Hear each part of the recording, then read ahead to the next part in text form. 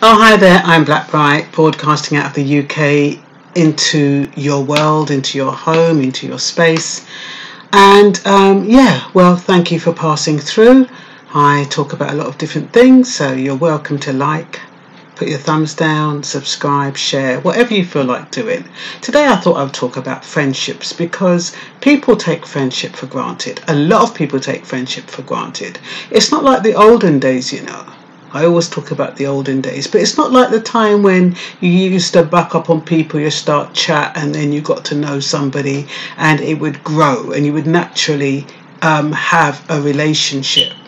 You know, it would just kind of evolve naturally. It doesn't happen like that anymore. We build up too much walls. There's too much reservations. We've had so much moments of distrust. There's too much things going on in the media. So when you're thinking about friendship and even relationships, there's this big wall that goes up and prevents us from really getting to know someone, because we've always got these barriers that say, what if? I don't know, can I trust that person, blah, blah, blah. Well, what I want to talk about is that even if you do meet somebody, you know, whether it's a male or a female, whether it's a friend or a romantic partner, you need to know that you're not going to get everything in one person. They have something, and that is what's caused a lot of discord in relationships, because I think people meet male or females and they think that that person has to have everything that they want, and because of that, if they're missing in one of those elements, they push that person to one side. That's not what relationships are about. What you can't get in one person, you can get in someone else. That doesn't mean you have to be unfaithful or anything like that. It does mean that you have different friends for different reasons. I think I said that before. Anyway, I was reading this book about purpose-filled life, as I'm telling you, and I thought I would take out some of the elements. It's actually, it's got to do with God, your purpose being for God, but I decided to take out, because they say God is love, okay? So I thought I'll take God out of the equation, and if I put, instead of putting God, I put the partner or the friend, it still applies. The way you would treat, the way you would behave in that circumstance is the same way you should behave if you're dealing with friends or partners. So what I came out with, I took out key parts out of it. And you're going to be looking for the following qualities in a friend or a mate or anybody who's important for you. And like I said, you're not going to get all these qualities in one person. If you do, whoa, you've hit the jackpot. That's probably your soulmate. But we're not all that fortunate to meet our soulmates. And if you haven't met your soulmate, it doesn't mean that the person you're with is wrong. And if you haven't met that person yet, at least you can look for the qualities that are important to you. Okay, the first one is an inspirer. You need to be around somebody who inspires you, who encourages you. You don't want to be around somebody who puts you down, who has these little digs and then say, oh, I was only joking. You don't want somebody like that. You have people like that. They make out like they're your friends. They make out like they've got your back. And every now and then they give you a little dig. And you end up questioning yourself. Am I too sensitive? Am I being oversensitive here? No, you're not. Anything that makes you feel uncomfortable means that it makes you feel uncomfortable. Don't try to justify it. Don't wash it off. Don't minimize it. So you want somebody who's going to encourage you, to lift your spirits. We are all responsible for our own moods, but when you've got somebody, regardless of your mood, that can make you laugh, make you smile, that's good. Regardless, I mean, sometimes people put stuff on Facebook, you know, inspirational messages, even if that makes you smile, that's okay. You know, they don't even have to be human beings in your space. Anything that makes you smile, anything that encourages you, keep that in your space. Nurture that. Second thing is respect. You need somebody who you respect and somebody who respects you. Sometimes you can be around people and they're cursing. And I'm not saying that, you know, I'm a prude. Yeah, I do I do tolerate cursing, and on the occasional times when I'm really, really, really, really, really mad, I will cuss a bad word. But ordinarily, I don't curse. And so sometimes, but I cannot assume that somebody who curses is disrespecting me. Because that's just how some people are. But if you feel disrespected, that is the difference. If you feel disrespected by the way somebody is talking to you or behaving, then that is where you kind of say, well, no, I don't feel comfortable with that person, and that person gets in the minus heat. Put that person to that side. So you need somebody who respects you in the way you want to be respected, and everybody wants to be respected differently. And also you need to find out how that person wants to be respected. Because I remember when I was going to see a client, and we had this kind of an agreement before we started the session. And I said to him, you know, what do you expect from me? What are your boundaries? What don't you like? Is there a way I could offend you? Is there anything? And he's going, oh no, it's all right, it's all right. I said, well, for me personally, I need you to show up on time, and I need you to call me if you're running late. That's all I need. That is how he'll show me respect, because if he doesn't show up on time and he doesn't call me, to me he's disregarding my time and he's disregarding me. So that's how I would put those boundaries in place. So it might be different for someone else. Somebody might not care if somebody turns up late. If it's not an appointment with a client and it's just a friend, as long as they call me and say, look, I'm running late, but I've learned not to stress about that anymore. But I'm just giving that as an example. Okay, critique. You need someone who's going to critique you. You can't have somebody who's always giving you compliments. You need somebody who makes you do better, who, you know, motivates you to do better. And you don't take critique personally. And I mean, to be honest, it all depends the way it's said. I mean, some people are downright rude. I'm not talking about that. But if somebody says, you know, I think you should do this way, this would look better, or you need to do it this way because it will come over much better. Well, critique like feedback. You know, providing it's constructive, you take that on board. You need people like that in your space. Okay, and then you can evaluate what they're saying. Sorry, if what they're saying makes sense and you can say, yeah, I can apply that to myself, then all well and good. If you think it's coming from a negative place, you can kind of think, oh, well, I'm not going to take that on board. But just make sure you examine yourself and your reasons for rejecting the feedback. Make sure it's not coming from a place of insecurity or vulnerability. Okay, acceptor. You need somebody who accepts you with all your warts, for everything. If you're the type of person that gets into a tantrum, that they don't take it personally, that they can either...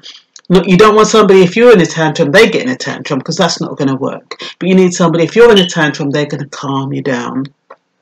Or, you know, whatever it is that your frailties then, whatever your frailties are, that person accepts them, because no one is perfect. No one is perfect. So you need somebody who's going to accept you. What else? We need somebody who's forgiving. We all make mistakes. But you have some people, you make one mistake and they're gone. You know? That's not the way it works. You talk through things that you've got that have gone wrong. If they're minor misdemeanors, you can either think, well, okay, you know, you can talk it through why it happened, blah, blah, blah. If it's gross misdemeanors, then you can say, well, look, you can still talk it through, but you say to that person, look, I really, this is something that's really affected me badly. I don't think I can get past this point. And so, but you talk it through. You don't have to rant and rave and get cross up and, you know, angry and boof, you know, all that kind of stuff. None of that is necessary. Somebody hurts you or does something wrong, you can either talk about it. If you feel too emotional to talk about it, you say, look, I'm leaving and I'll come back to you when I've calmed down. And you don't come back with a ratchet or a gun. You just wait till you calm down and you talk it through. If you don't feel like talking it through and it's one of those things, you can send a text message, because that person will know what they've done and they'll know whether or not it's forgivable or not. And what might be forgivable for one person is not necessarily forgivable for another. So you have to bear that in mind. Okay, you need somebody who's going to protect you, somebody who's got your back, not somebody who's going to be snitching behind your back and, you know, telling people your business and stuff like that. You want somebody who's got you on side. Somebody, when they see something that's going to hurt you or might damage your reputation or something, they're going to kind of advise you, or, well, just basically they got your back. Approachable. You need somebody in your space, and I'm not talking about one person, I'm talking about these people that you need in your space in order to bring you to a certain level, to raise you up a level, or maybe even 2 or 3 notches. Somebody who's approachable, somebody, especially if it's a partner, they need to be approachable. You'd be surprised how many people are in relationships and they're skeptical about approaching their partners because they're not quite sure how that partner's going to react. And what happens? Deceit. So you need somebody who's approachable. So if you're on your voyage of meeting someone new, just make sure you feel comfortable about talking about anything with that partner. Watch their reactions. They're kind of, because I was watching Love Island the other day, and this girl said, what did she say? Anyway, she had this sex fetish, and the man already started judging her and jumping to conclusions, and she is this and she is that. You don't want somebody who cannot, who's not open-minded, who's not necessarily judgmental, because you don't know why that person likes the things she likes or why he likes the things he likes. You just don't know. But you can kind of find out. Be interested in people. Even if you don't want that person as a partner and that person could be a friend, that person could still teach you something. They could teach you anything. Everybody can teach somebody something. So you might not want that person as a partner, but they might have qualities in them that would be beneficial for you down the line. Compromise. You need somebody who's going to compromise, somebody who's not going to say, look, I'm not doing that, or you have to take this, I'm not changing. You need somebody who's going to meet you halfway and say, look, I like this and I know you don't like it, so therefore let's do this. Compromise. Transparency. You want somebody who's open, clear, concise, not somebody who tries to go around corners.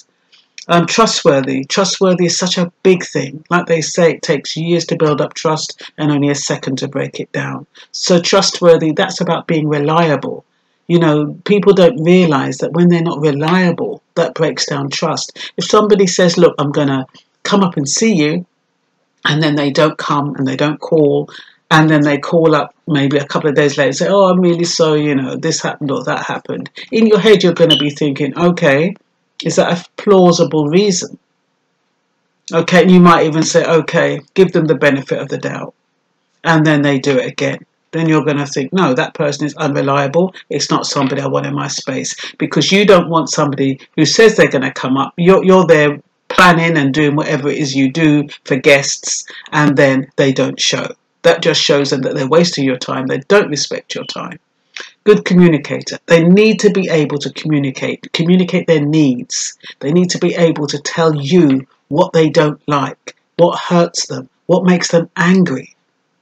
And you need to watch those kind of expressions when you're talking to them, when you're listening. What kind of things rile them up? Is it valid what riles them up? Do you think that is something that would rile you up? And if it's not, do you think that person is the type of person who overreacts to certain situations? Is that somebody you feel you can take out somewhere and you don't feel embarrassed? You don't want to get turned off because they overreact all the time. So these are the little things that you're looking out for to make sure that the person in your life is going to be as supportive as possible. And also, you need to be a good listener, like I said, and you have to have somebody who's willing to listen to you. Somebody with a good attitude. A good attitude can take you miles, and a good attitude, you can go anywhere. You can be in any social arena. You can feel proud, and the person is representing you in a certain way, and you're representing them. So a good attitude, courtesy, manners takes you a long way. Similar values. I think that's really important. The same values about family, the same values about what you believe in, and honesty, work, that kind of thing, raising children, all things like that is really, really important. Now, this might seem like a lot of qualities, but it's not really. You know, when they do these jokes and they say, oh, women want this long, long, long, long list and men only want 3 things. It's not that it's a long, long, long, long list, because those characteristics will be in anyone who is reliable, respectful and considerate. I'm itemizing them because for some reason, some people are just not considerate. They're not respectful and they're not honest. And so we should really and truly, you shouldn't have to itemize all of those traits, all those qualities. Because if somebody is genuine and they are considerate, you wouldn't have to worry about all of those things, because if you're considerate, you're not going to keep somebody waiting. You're not going to not call them if you can't make it. If you're respectful, you're not going to be treating them disrespectfully, you know, cussing them or whatever it is you might do that's disrespectful to different people. And you're not going to be telling lies, stupid lies. As adults, I don't understand, as adults, you can't be beaten. Nobody knows how to beat you unless you're with an abuser. So why lie? You know, people say they lie because, you know, they don't want to hurt someone. Well, if you don't want to hurt somebody, why you do it in the first place? So it defeats the object. Don't do something and then that you know is going to hurt somebody, and then you lie to protect that person. It doesn't make no sense. That's stupidness. Anyway, maintain yourself in the relationship. Don't lose yourself in the relationship. That's very important, because a lot of people, once they get a relationship, then get so excited, then forget about everybody, and they put 110% in the relationship. The man gets peed off, or the woman gets peed off because it's overkill. And then, you know, twos, then, you know, they each gone their own way. So, you know, you still need to maintain yourself, still maintain your life. What you used to do before, you discuss with each other what it is that you want, and they discuss what it is that they want, but you manage to maintain your life and you respect each other's boundaries. Because we all have things that we love doing, regardless of not you have a partner. You have some people, when they are in a relationship, they put everything that they've done on hold, and that's not good. So that person has to be able to be accommodate you and everything about you, and set boundaries. You know, you don't want somebody who's overstepping boundaries, whatever those boundaries are. They're different for everybody, and especially with regard to relationships. Continually, all the time, throughout the day, think about something nice about your friend or your partner. He's nice. I really like him because of this. I really like the way he did that. I really like the way she did that. I love going home to her at night. You keep, like a mantra, you repeat positive affirmations about your friend or your partner. It was nice for him to do that. You know, he makes me feel good when he does that. I loved it when, you know what I mean? Throughout the day, continually repeat nice, good affirmations about your friend or your partner. You'd be surprised the difference it makes. Get to know them, ask questions, listen keenly, watch body language, take a mental note if you feel that they're withholding, if they feel uncomfortable. Don't say, oh, why aren't you saying that? Why aren't you telling me that? Some people are just not ready to tell you things at certain times. Whatever they're willing to disclose, that's enough for that period of time. Don't push people to disclose more than what they're prepared to at that particular time.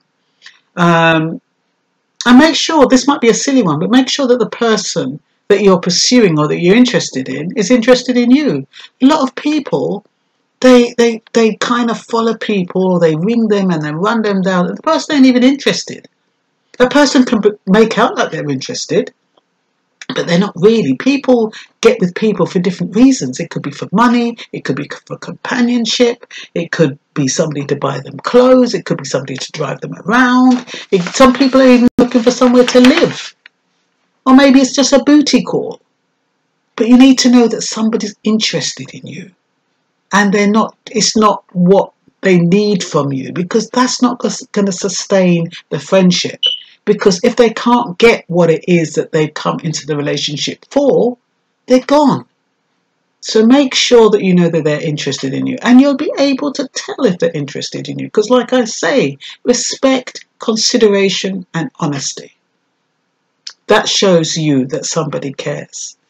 And once you found somebody who's interested in you and you see the qualities above, you select which qualities are important for you as an individual.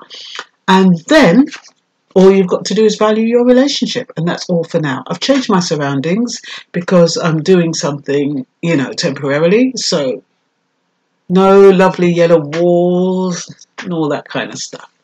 But that's all for now. And also I've noticed that the imagery or whatever, for some reason in this room, it's not very nice. I'm not quite sure why that is. Maybe I need a new light. I don't know. Anyway, I hope you get the message, even though I don't look so great and the room don't look so great. Bye-bye.